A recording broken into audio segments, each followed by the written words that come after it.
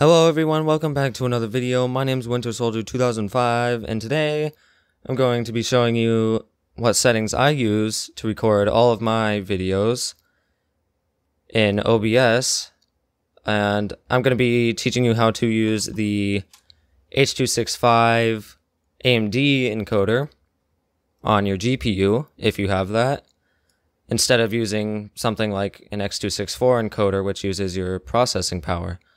So let's just go into OBS. I just opened up another instance, that doesn't matter. But you're going to want to open up the settings, go to Output and Recording. You're going to want to have it on, you're going to want to have this output mode switch to Advanced.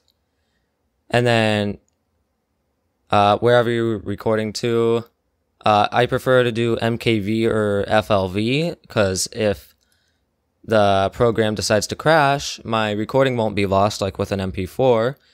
And then audio tracks, I use two, just one for my game audio and one for my microphone audio.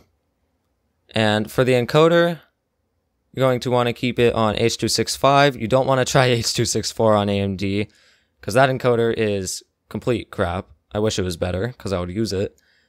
X.264 is the one that uses your processor, and that's software based, but we're going to stick with the high efficiency H.264 encoder. Rescale output doesn't matter. I just have it on rescale. Honestly, I don't know why. I just do, but use Lance sauce, I don't know, when you're downscaling, but I'm not. So I don't think this really matters. But I'm doing 60 FPS. You can choose any FPS that you want. I used to do 30 FPS, but now I do 60. Rescale, that doesn't matter unless you really want to rescale it down to like 720p. My quality preset is, well, quality. Profile is main because there's no option. Profile level is 6.2. Tier is high. Coding type is just automatic.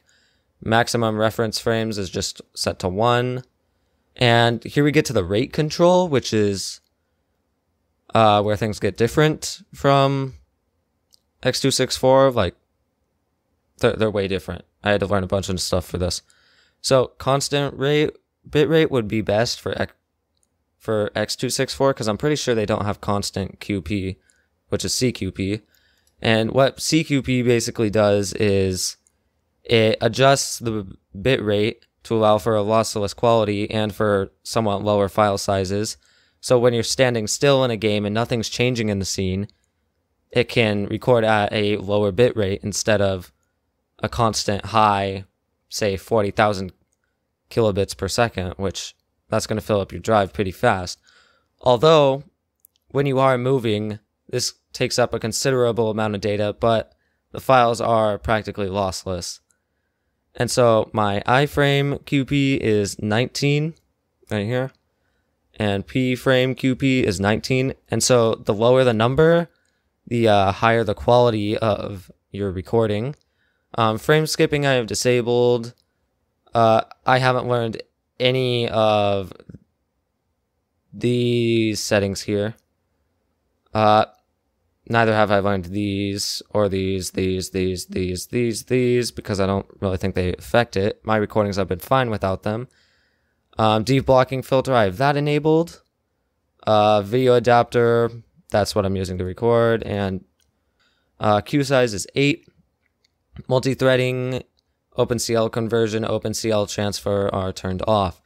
And to access all these settings, you're going to want to switch to manual. First, it's on basic, but you can switch to master if you want.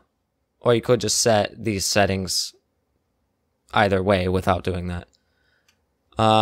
Audio, I just have these two tracks set to 320.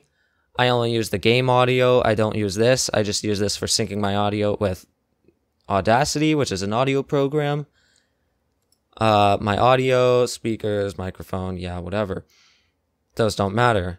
And this is just that's your base. So if I were to change this to 720p and apply it, it'll only capture part of my screen and part of it will get cut off.